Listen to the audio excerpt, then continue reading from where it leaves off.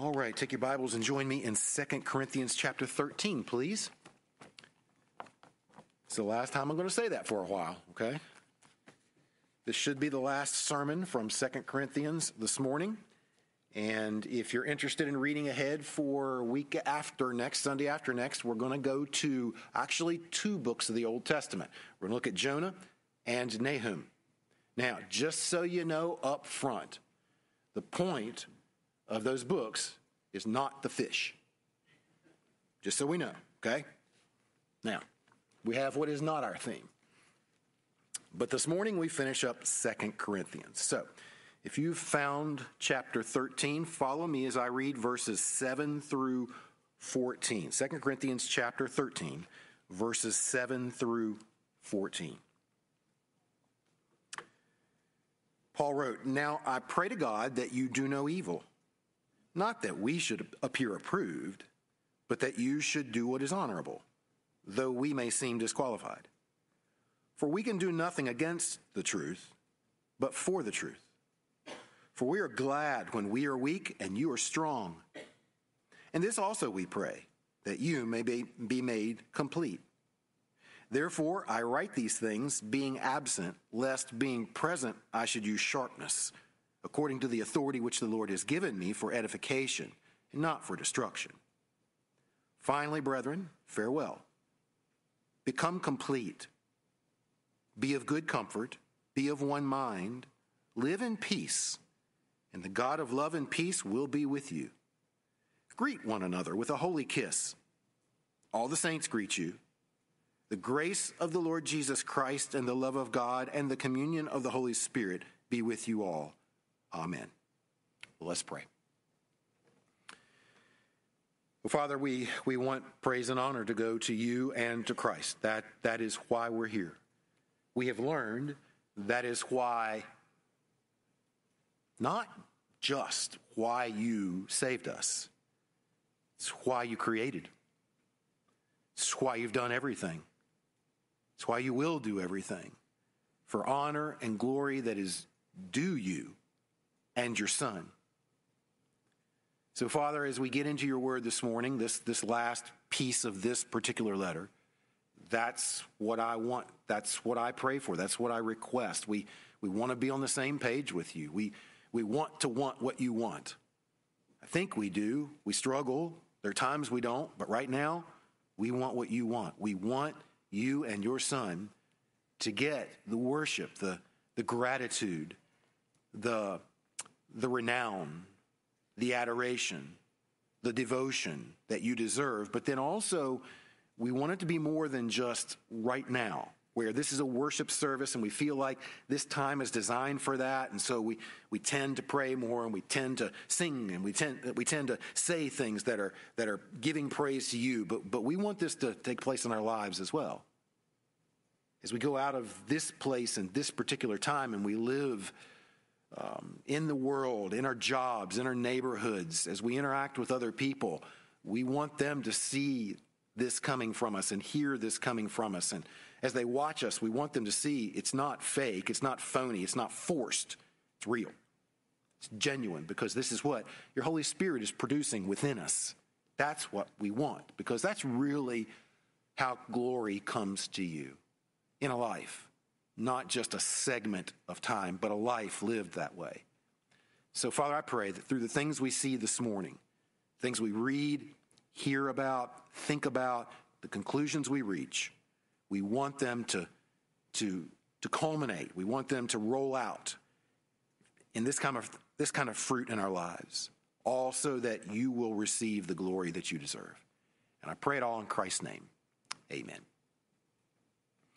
Well, this is it. This is the culmination of really not just this letter, but all three letters that Paul has written to these believers in Corinth. This is the summary of all of his interaction with these people and all of his observations of these people, and I would say his instructions to this point in time to this congregation of believers in Corinth.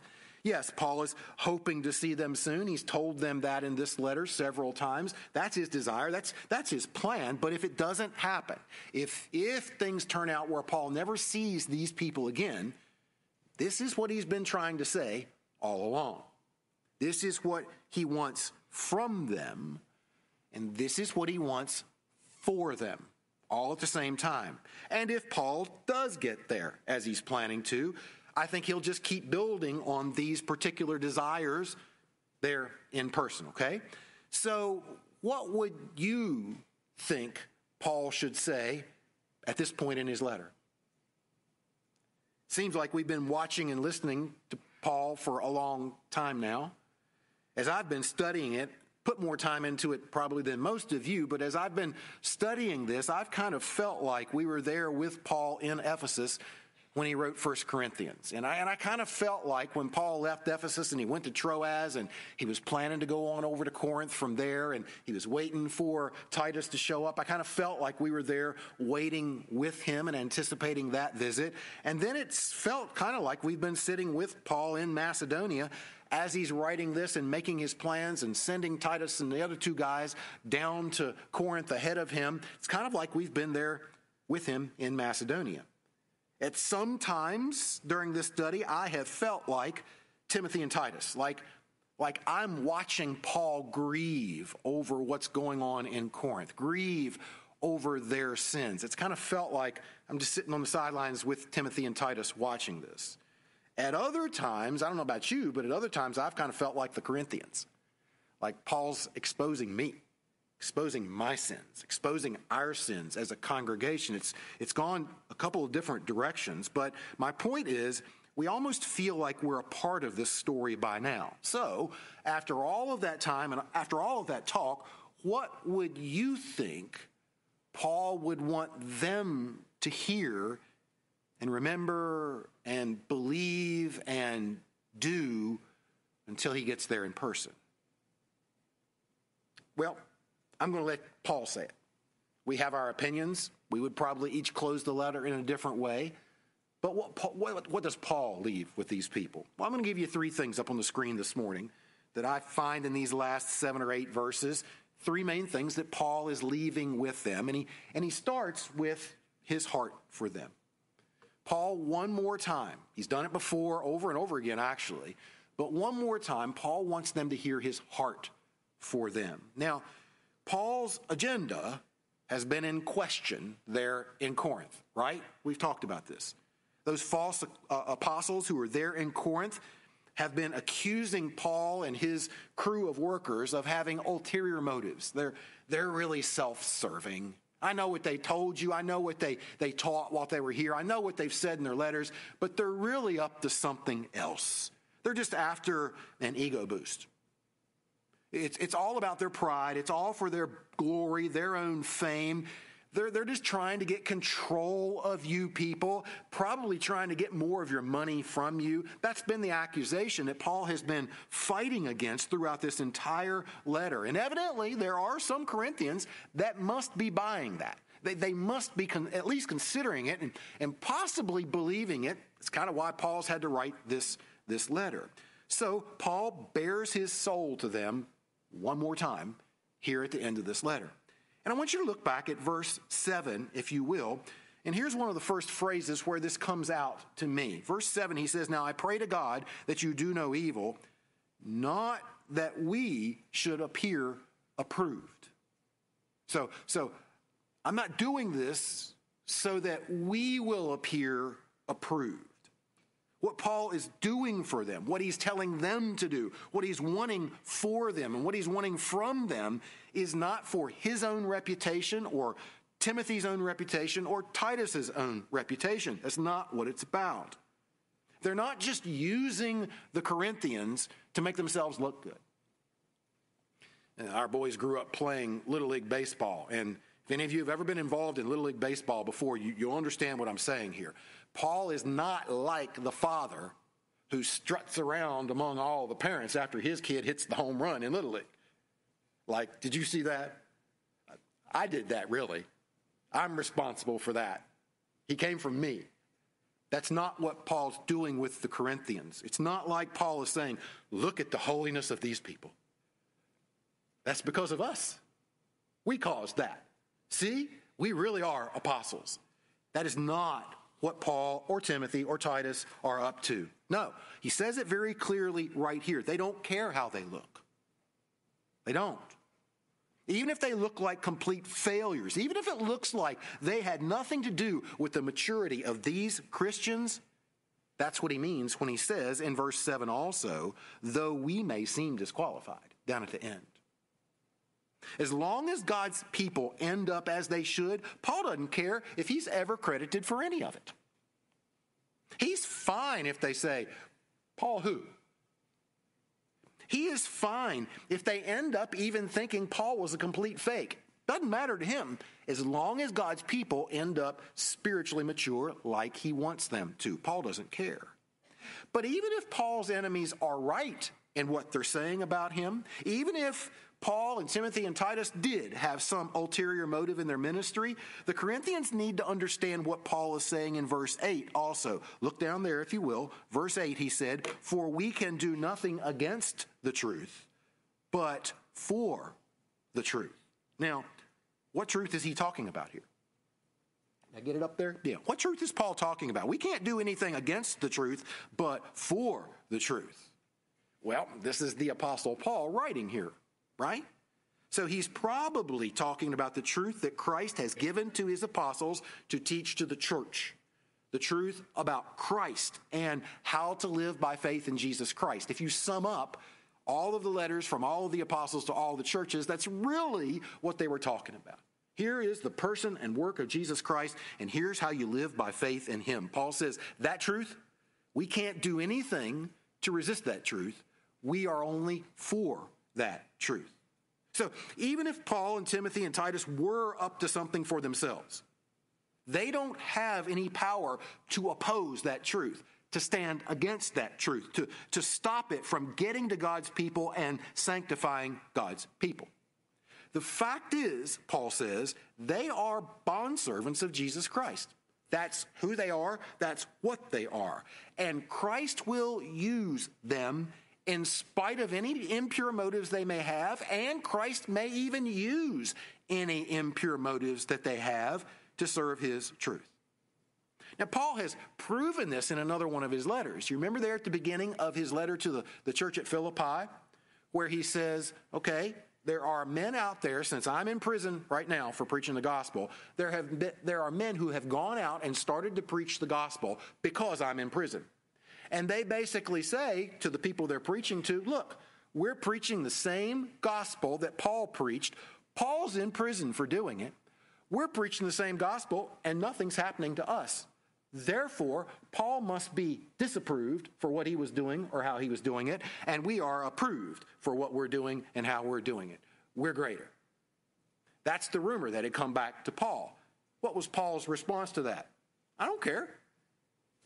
Whether in pretense or in truth, Christ is glorified, and that's all I care about.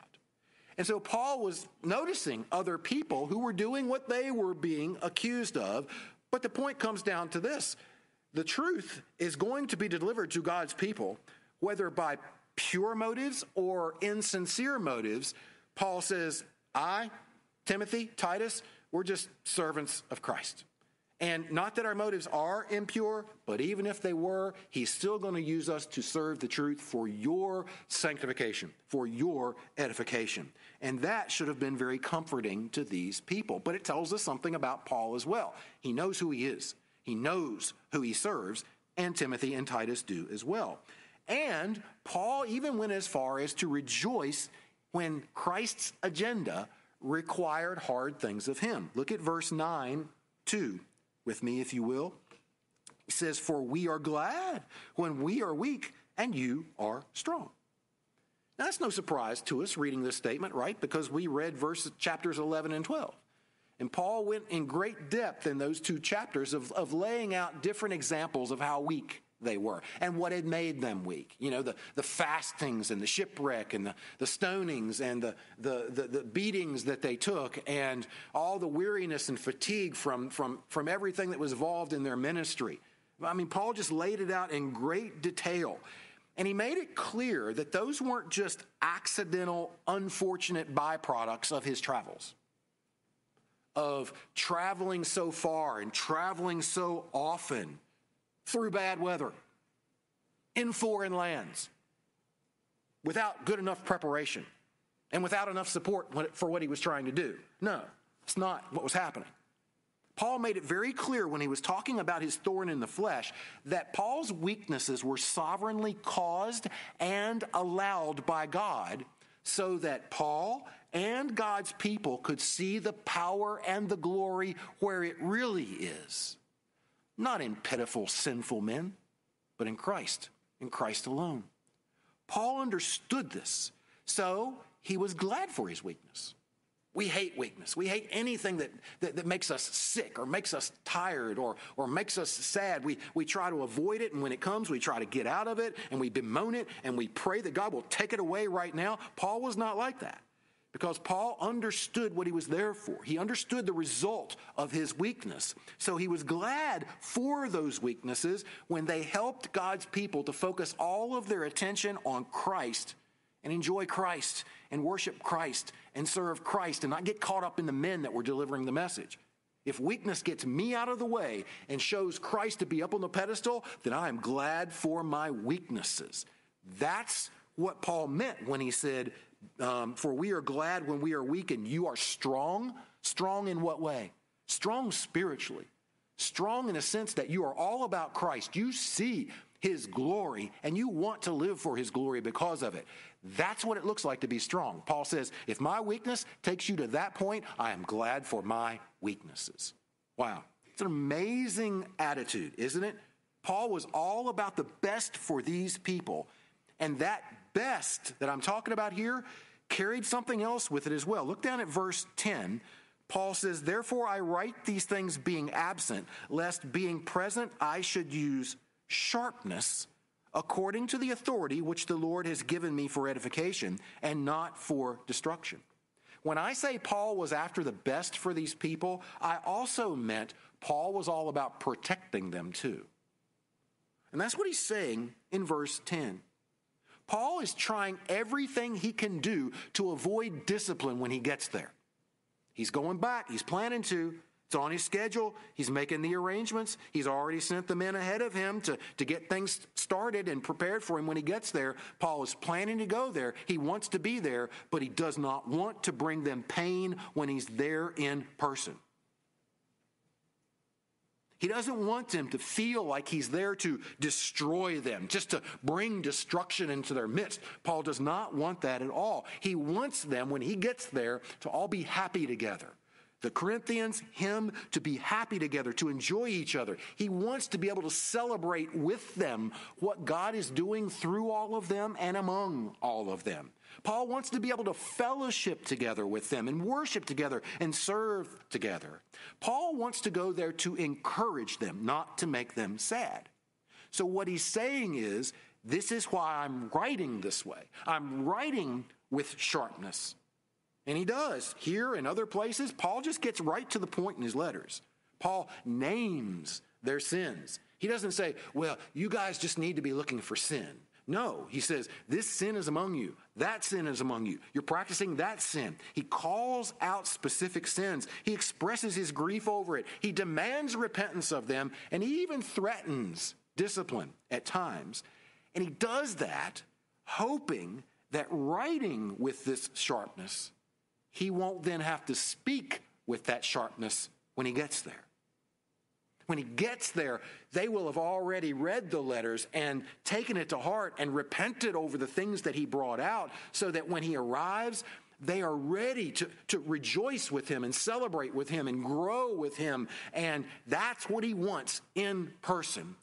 So he's protecting them from the destruction by writing this way now. It's all about protection. And folks, this is his true agenda. You see it in these statements. This is his true agenda. And it's far different from what they're hearing from those false apostles. Or what they're getting in the background from those guys is different from what Paul is saying here and what he's been saying through the whole letter. This is his heart. Paul is for Christ. He is for the truth. And he is for them, not for himself. I can't get away from that statement that he made, I think, back in chapter 12, where he said, I will gladly spend and be spent for your souls. That was the agenda. That was the heart of the Apostle Paul. And it comes out all through this closing. Oh, that every evangelist and every pastor had that kind of a heart for the people to whom they were sent. So he shares his heart with them. Here's the second thing I see in this closing section, and that is he shares his expectations of them. Not just his heart for them, but he had certain expectations of them. Now let me move down through these fairly quickly. What I'm trying to show you is that what Paul wants for them requires some actions of them. And Paul's no exception to the rule here. Every one of the apostles writes this way. They want certain things for God's people, but it requires actions from God's people. Paul doesn't want them reading this letter and sitting still. That's not the process, okay?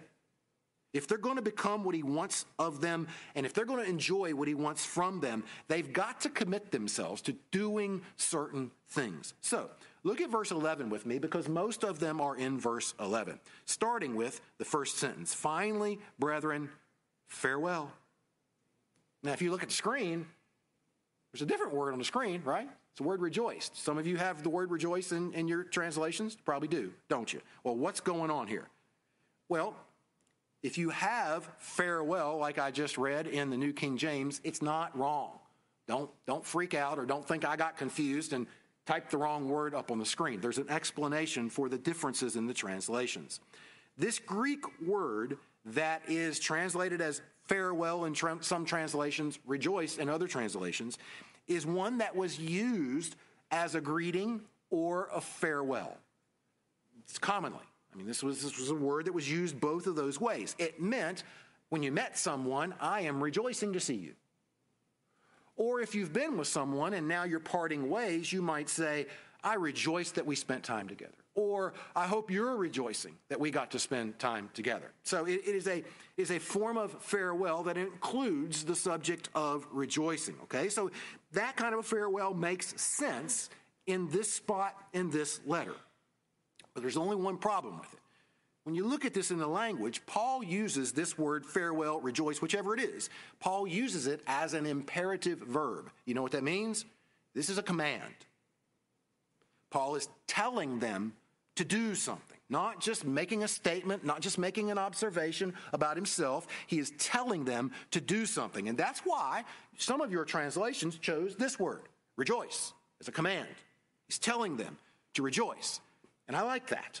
I actually prefer that translation to these people in this spot. Okay, so remember, you're always looking at things in context. Who are they? Why is Paul saying what he's saying to them? Why would he need to say this to them? Well, when you think about this subject of rejoicing, this is something that all believers should do, right? I mean, Paul wrote to the Thessalonians, rejoice evermore. So rejoice today, rejoice tomorrow, keep rejoicing for all of eternity. And he told the Thessalonians that. Here he's telling the Corinthians to rejoice. This is a command for all of God's people, right? This should be the natural result of redemption. If you're here this morning and you've been redeemed from your sins, if God is saving you from the wages and the power of your sins, if you have justification, if you are being sanctified, all those words that we use part and parcel of God's work of salvation, if you're receiving that, if you're experiencing that, then you should be rejoicing all the time. I should too. It's a common byproduct of understanding this, something that we should be doing too. Not just that it will be happening, but we should be doing it. It's a responsibility. God deserves this for what he's done for us, right? Okay. But these Corinthians are kind of special. They're in a special spot at this point in time in the circumstances in which they find themselves, circumstances which they created. I think maybe right now they need to be reminded to rejoice, maybe more than usual. You think about it. They've had so much turmoil in their midst, so much frustration, so much division among the people in this congregation. Paul has addressed so much sin in their midst.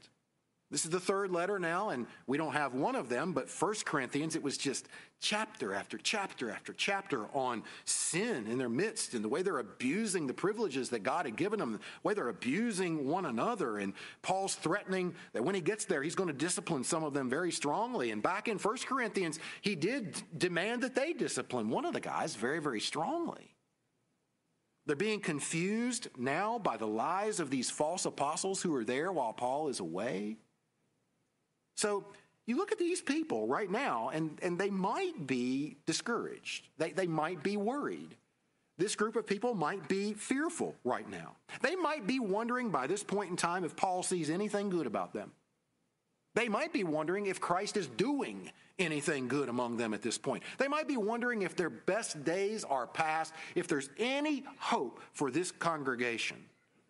So these people need the reminder to do that which is commanded of all of God's people to do.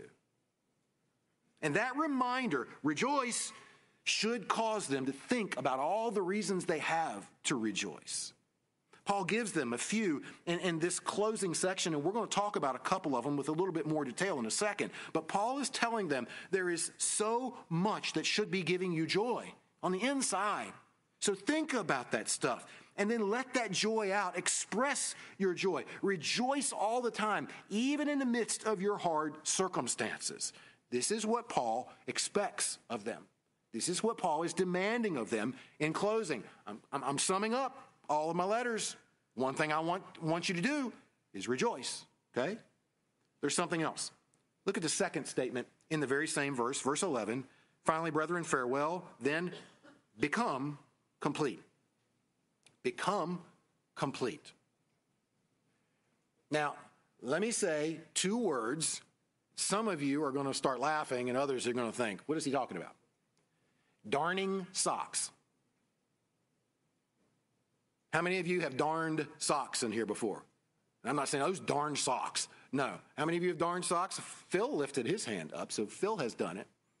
It used to be a long time ago when you got a hole in a sock, you didn't throw it in the trash can like we do today, right? You got a needle and thread, and you sewed the edges of the hole back together so that it's all pulled together and there's no more hole in the sock. Keep wearing the sock. That is what Paul is commanding the Corinthians here to do. Not fix the holes in their socks, but fix something. Become complete. Allow yourselves to be repaired. Allow yourselves to be restored. Allow yourselves to be fixed spiritually. Paul has exposed a lot of holes, spiritual holes in this congregation. There's a lot of individuals that make up this congregation that have stuff going on, should never have started. It's continuing. They're unrepentant over it, and Paul has pointed it out. There's a hole, there's a hole, there's a hole, there's a hole. And now he is telling them, allow yourselves to be fixed. Allow the holes to be repaired. And Paul knows how that happens, right? I mean, he wrote to the Galatians, if you look over a couple of pages to the right to Galatians chapter 6 and verse 1, he's talking about this with the church in Galatia as well. Brethren, if any man is overtaken in any trespass, you who are spiritual, restore such a one in a spirit of gentleness. It's a different word, restore. That word means to set a broken arm or to sew up a fishing net that has a hole in it. So the same idea. You who are spiritual, be on the lookout for those who have holes, and then use the word of God to try to fix them. Wednesday night, we're at the end of 2 Timothy chapter 3. All scripture is given by inspiration of God and is profitable for doctrine, for reproof, for correction, for instruction in righteousness. We talked about that Wednesday night, and in the context there, Paul is talking about the man of God, Timothy, and other men who handle the word of God. Some of their chief responsibilities are to take the word of God, use it to call out sin in the lives of brethren, and then to correct that sin. That's the process of Christians becoming complete. That's what it looks like. That's one of the ways God carries that out, fixing, retrofitting, repairing his people spiritually. And Paul is looking at a group of people here who have a lot of holes in them spiritually. And he's saying, submit yourself to the process of being fixed. Okay? It'll happen through men of God using the word of God. It'll happen through other believers who have spiritual gifts to use them in your life to help you to deal with the sin, to come to repentance, and be fit out again the way you should have been originally, okay? Keep letting that happen. Keep submitting to the process. There's another thing. Right after that, in verse 11, Paul goes on to say, farewell, become complete, be of good comfort. Now, the word for comfort here is the same word Jesus used to describe the Holy Spirit when he comes.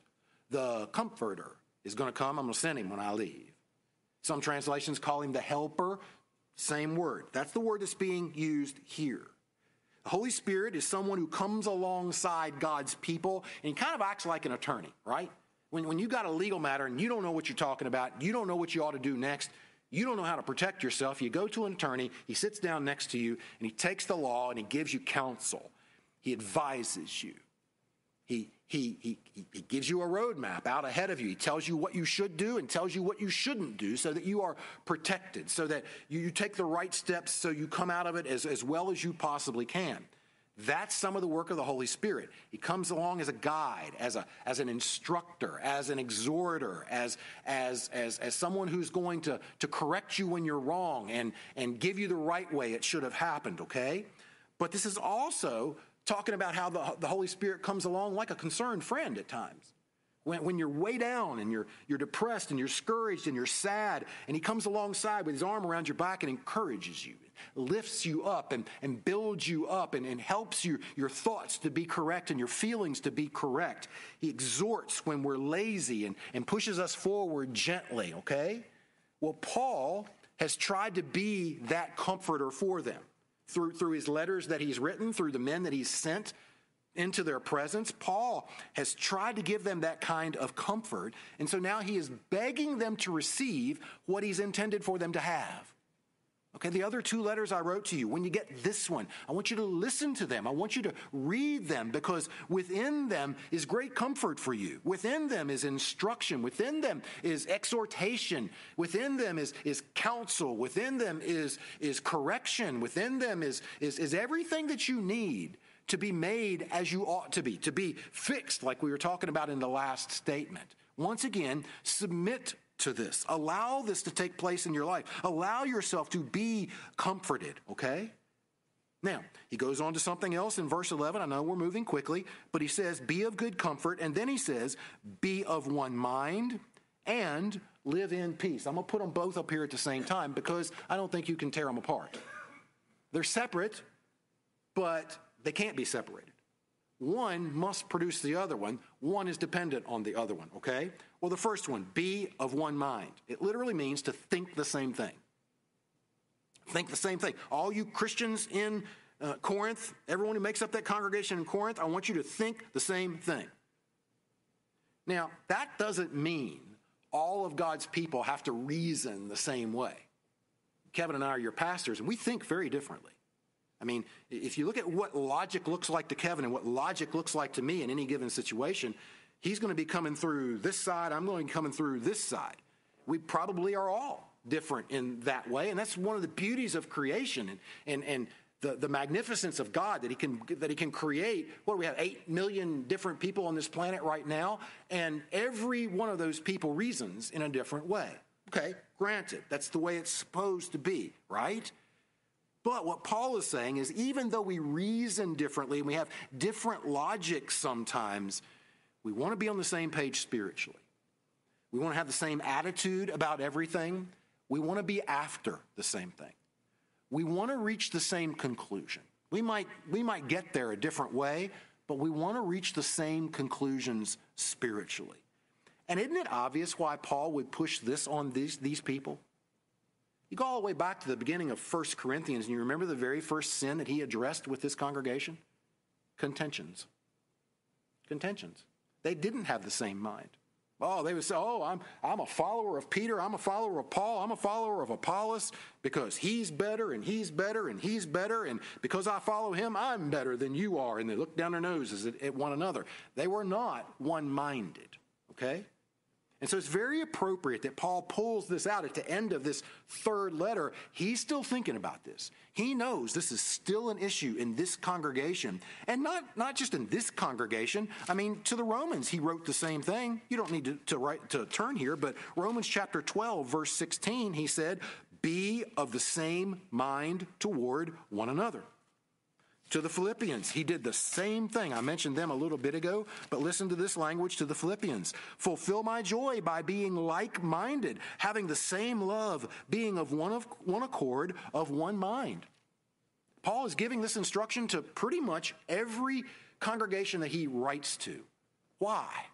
Because in every congregation, you've got incredible diversity. You know, we don't have that many people here this morning, but in the number of people here this morning, there's a tremendous amount of diversity in this congregation in the way our minds work, what we think about and how we think about it. And that's wonderful. That is great. But with that comes great potential for division also, because we are sinners. And even the good stuff that God has given us and built into us, we will corrupt in some way. And so where we're diverse and where we're different from each other, there's the possibility of pride and arrogance and conceit and criticism and judgmentalism. And that's what Paul knew was present in every congregation he was writing to. So he is telling them all the same thing. Be of one mind. Every believer is supposed to be on the same page with the rest of God's people. And what does that look like? Well, I'll give you one little 2-word statement that would probably sum it up. Sola Scriptura. That's what would pull us all together. Scripture is our sole rule for faith and practice. If every one of God's people put that up in front of them, Sola Scriptura, everything I believe, everything I do is going to come from here. We would still disagree on some things, but we wouldn't disagree on nearly so much because we're both going to the same place for our instruction and our conclusions. And on all those matters, those other matters that aren't addressed in the Word of God, what do? We give. We give up. We give in. We put our liberties to the side so that we do what's coming next on the list, and that is in verse 11. Well, I already put it up there. Live in peace. Live in peace. You know, insist on harmony. Don't allow friction. Don't allow turmoil. Don't allow fighting. Refuse to be against one another. That's what it looks like to live in peace deliberately, on purpose. This is not just a byproduct of being one-minded. This is something that is intentional. And it comes from every one of God's people saying, I refuse to be against another one of God's children. So we change if we have to. We change if Scripture tells us to. We give up our liberties if it's going to offend another Christian in some way. This is what we do. In my favorite book, Paul brought this out so vividly to the Ephesians. He said, with all lowliness and gentleness, with long suffering, bearing with one another in love, endeavoring to keep the unity of the Spirit in the bond of peace. There is one body and one Spirit, just as you were called in one hope of your calling, one Lord, one faith, one baptism, one God and Father of all, who is above all and through you all and in you all. And because of all that oneness that is in God himself and from God himself, that's what we have to strive for as God's people. Making sure we keep peace, refusing to be against each other, always striving to be for each other and with each other, so we live in peace. Well, here's the last expectation that Paul has of them, and it might seem strange to pull this out and deal with it. He says in verse 12, greet one another with a holy kiss. Now, I would think there's nothing special about this command because it's kind of like our handshakes here. When we see each other, at least before COVID, when we saw each other, stick out our hand, right? And we would shake hands. That was our normal greeting, happened all the time. We would do it if we knew the other person. We would do it if we met a stranger for the very first time. It was the greeting. And it's what they did the same way, but it wasn't a handshake. It was a kiss on the cheek, okay? But Paul doesn't just say, kiss each other. He says what? Greet each other with a holy kiss. And by adding the word holy here, that changes things. That makes this something that is not normal. This is abnormal. This now is a kiss that is set apart from what is common. This is special in that other person and your relationship with that person. A holy kiss is given to someone who you know is special to God. Someone who you know is a child of God. This is a brother of Jesus Christ, and this is one of my very own brothers in Jesus Christ. So you are recognizing that the two of you have a relationship that is rooted in grace. This is a relationship that has been purchased by the blood of Christ and delivered to each of you by the Holy Spirit himself. This is you recognizing that the two of you enjoy special benefits and are headed from the same special inheritance in and through Jesus Christ. So when you see each other, when you're in each other's presence, greet each other with that kind of knowledge. I'm not saying you have to kiss them in a special way. This is not, this is a kiss on the mouth, not a kiss on the cheek. It's not about the MO. It's about the mindset. It's about the attitude. It's about the recognition. It's about the knowledge. It's about the feeling for the other person. This is a holy kiss. This is a holy greeting because that's a holy person. And so am I. It's all because of Jesus Christ. Special relationship, okay? Paul expects that of these believers along with all of these other things as well. Now, here's the last thing I want to point out to you, and we find this so vividly in the last section as well, and that is Paul has a particular hope for them. Or, I'll say it this way, Paul shares with them where his hope rests for them, okay? All that Paul wants from these people and for these people ultimately rests with God, okay? And you see it in several different places. Back up to verse 7 again, where we started. And I know we've kind of broken this thing apart a little bit, but needed to do that. But verse 7, Paul started verse 7 by saying this, "Now I pray to God that you do no evil." I pray to God that you do no evil. All right, so think about this for a second. If Paul wants them to stay away from evil, why not just command them, stay away from evil? It's on you. Do it. You shouldn't do evil. We all know that. Stop doing evil. Don't do it anymore. Stay away from it. And he basically told the Roman church that very thing. Abhor what is evil, cling to what is good. That sounds like what he should have said here, right? What's the difference in these two things? Well, we know from 1 Corinthians and 2 Corinthians that Paul has commanded these people in several different ways to stay away from evil. But Paul also knows that perfection is an impossible task for any Christian. As long as we've still got this old man, which we will have until we die, we will still be tempted and unfortunately give in to evil at times. So what Paul wants from these Corinthians, he requests it from God for them. You follow? Okay, I'm going to tell you to quit doing evil, but I know you. So I know it's going to be out of your hands to do this perfectly, to never do evil again. So what do? I go to God. That's what he's telling these folks. And it shows up, look back at verse 11 again. It's something we've already talked about. It shows up in this command in verse 11 to become complete. You see that? Remember we talked about that? Allow yourself to be fixed. There's holes. Allow those holes to be fixed. Ultimately, though, the repairs have to be made by whom? Yeah. I mean, what does he say up there in verse 9? Look at it. He says, "And this we also pray that you may be made complete." Become complete, but I'm praying to God that you will be made complete. Do everything you can to get fixed. God, please fix them. Where's the hope lying? In the sinner? In the believer? No. Paul's ultimate hope for them rests in God and his work to fix the holes, to repair what's damaged among these people. But he doesn't stop there. This gets better and better and better. Look at verse 11, if you will. And Paul makes another statement in verse 11 that really shows where his hope lies. He says, "Finally, brethren, farewell, become complete, be of good comfort, be of one mind, live in peace, and the God of love and peace will be with you. You love that statement. Now, make sure you understand that is not a conditional statement. Paul is not saying, do this, do this, do this, do this, and if you do all of that, then God will be with you.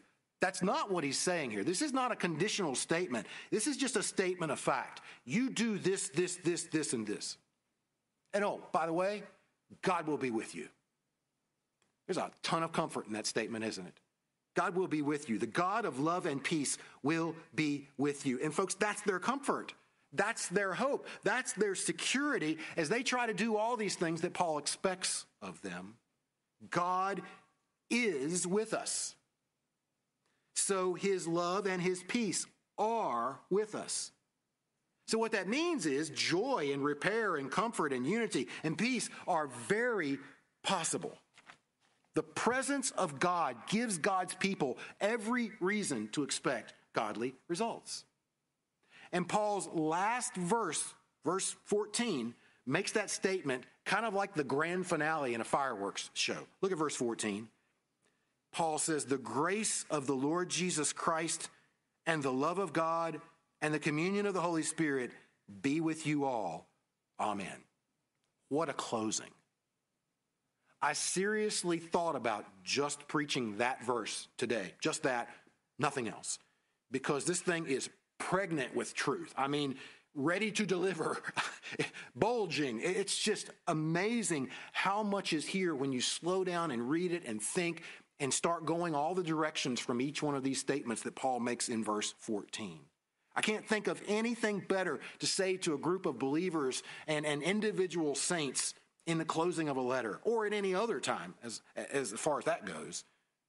Basically, folks, this is the contribution of each person of the Godhead to the work of redemption. That's how Paul chose to finish this letter. Of all that he wanted to leave with them, okay, I've gone through this and that and the other. What do I still need to say? What can I not leave out? The work of each person of the Godhead in the work of redemption. That's what they need to hear last. That's what I want to stick in their minds. That's what should influence them more than absolutely everything else. So look at his statements. The grace of the Lord Jesus Christ. So there he's talking about the Son. God, the Son, second person of the Godhead. And what does he attribute to him?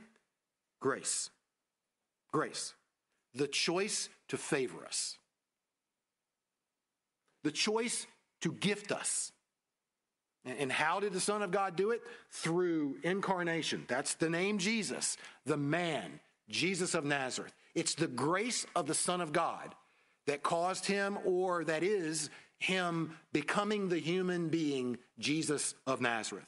And he became Jesus of Nazareth, the human being, to serve as the Christ, the anointed Savior from God, the one chosen and sent into this world to save God's people. That's who the Christ is. And also to be our Lord, our governor, the one who owns us, the one who commands us, the one who protects us as his citizens, the perfect Lord of his people, Son of God, grace. Second, and the love of God. Now, anytime Paul separates God from Jesus Christ, he's referring to God as the Father. So what is attributed to the Father? Love. The love of the Father. I love the song, How Deep the Father's Love for Us. That's one of my favorite songs. Probably is for some of you as well. The love of the Father is what generated the incarnation of the Son. It was the love of the Father that says, I love my people so much. I want the best for them. I will do the best for them. And so he sent his only begotten Son. And his only begotten Son came and did what the Father had laid out for him to do in love for his people. And by the Son doing what had been given him to do, the Son actually earned a different kind of love from the Father for his people, a fatherly love. Because of what the Son did through grace, now we are qualified to be adopted into the family of the Father and treated as his children. It's the love of the Father, the grace of the Son, but he doesn't quit there because there's another person of the Godhead, and the communion of the Holy Spirit. You may have fellowship in your translation rather than Communion, great translation. The presence of the Holy Spirit gives us fellowship with God and fellowship with one another. It's his presence that makes us joint partakers. All of us share together. All who have the Holy Spirit, we share together in the inheritance that is given from God to his people, sealed with the Holy Spirit in each one of us.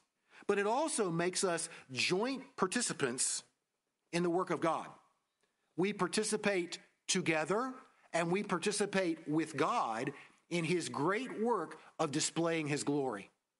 Paul talked in Ephesians chapter 1 about God the Father doing everything to the praise of the glory of his grace. You exist, and the Holy Spirit exists in you, and the Holy Spirit exists in each one of us and all of us at the same time, so that all of us will share in this work of displaying the glory of God. The world can look at us and they can see that our God is not normal. Our God is absolutely brilliant. Our God is breathtaking because he took a dead person and brought him to life. And then he took all of those formerly dead people and brought them together in one body. All this diversity and incredible unity where we love and follow his Son. And through all of that, he is glorified. So it's the fellowship, the communion of the Holy Spirit, just like the love of the Father, just like the grace of the Son. This is the redeeming work of the Trinity. And Paul is telling these people, last on the list, highest on the list probably, the one thing they need to understand, the one thing they need to hold on to, the one thing they must never forget is what? That it is with you all. In fact, the translation is a little sloppy there at the end. New King James says, the grace of the Lord Jesus Christ and the love of God and the communion of the Holy Spirit be with you all. What's that sound like? It sounds like another prayer from Paul. It sounds like Paul is saying, I go to God all the time and I ask that these things will be with you. Is that what Paul's saying here? No. Do you notice that the word be is in italics? Why? Because Paul didn't write it. That's not in the original writing. The little word be, the translators added that to help us understand what Paul was getting at here. And usually they do a great job. I don't think they did here. I think if they were going to add a word, they should have said the grace of the Lord Jesus Christ and the love of God and the communion of the Holy Spirit are with you all. Because that's the truth. Paul didn't have to pray for them to get this stuff.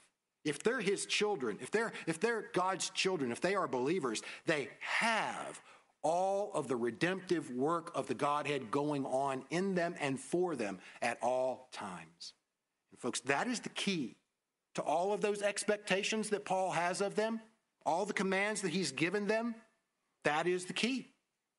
This is the foundation for the life of every child of God. When you understand this and you appreciate this, any command that this Godhead gives to you, why won't we want to do it? Why won't we? That's our motivation. That's what drives us. It's not begrudging obedience. It's not, I better obey or God's going to beat me to death. It's not, I guess I have to, or somebody's going to look at me cross-eyed. It's not that at all. I have the grace of the Lord Jesus Christ and the love of God and the communion of the Holy Spirit. I have those things. They're being done for me. They've been done for me. It's going on inside of me. Why wouldn't I obey what he wants me to do? Look how he loves me. Look how he's for me. Look how all of my eternity has been purchased for me together with him. Why wouldn't I do the things that are expected of me? And this is how Paul is ending his letter to them. So he stressed his heart for them once again. He gave them his expectations of them, and this is his hope for them. His hope rests in the work of God, not in them, not in their success, not in their own efforts at sanctification and repentance. No, his hope rests in God and who he is and what he's doing for them. So my prayer for us is that the Holy Spirit will use all that we've seen in 1 Corinthians and 2 Corinthians, and even in this closing, that he'll use that in our lives the same way Paul wanted it to be used in the lives of this congregation. If Kevin and I can have the same heart for you folks, that Paul was describing here for the Corinthians. And if all of us can strive for the same things that Paul expected out of this congregation, with the same hope resting in God, glory will go to Christ. And joy will come to his people, which is ultimately what we're after, right? So let's pray that way for each other. Father, we thank you again, one last time, for sharing this letter with us. Not only for having Paul write it for this church, yes, all important. They needed it desperately. But we need it desperately too. And I thank you and praise you for preserving this letter for our benefit so we can learn. So the holes in our lives, in our congregation, can be exposed too. So we can know what needs to be done about it. So we can know who ultimately needs to do it about it. So Christ will get the glory that he deserves through our lives, our choices, our desires, the way we carry out those desires, the way we live with one another, the way we live in the world with one another. We need what Paul wrote to the Corinthians. So thank you for it. Now, Father, we know our tendency. Our tendency is to move on. Our tendency is, while something's going on, we're in it. We're excited about it. 5 minutes later, well, what's next? Don't let that happen. Don't let us walk away from this like looking at ourselves in the mirror and walking away and forgetting what we've seen. Help our memory, please. Through your Holy Spirit, will you please work in our minds so that we retain what we've learned? And when we go back and we read these verses again, stir up our memory. Oh, yeah, I remember when we looked at that and what Paul was saying and what that was all about and how they were struggling and what needed to be done about it. I remember that, and help us to use it. Truth brings you so much more glory when it's carried out, when it's used. So, Father, help us in that endeavor. We want you and your Son to receive the recognition, the credit, the attention, the pleasure that you deserve as your people live out your word. Sola Scriptura. We thank you for it, and I pray that you would do everything to make it our sole rule for faith and practice. And I pray it all in Christ's name. Amen.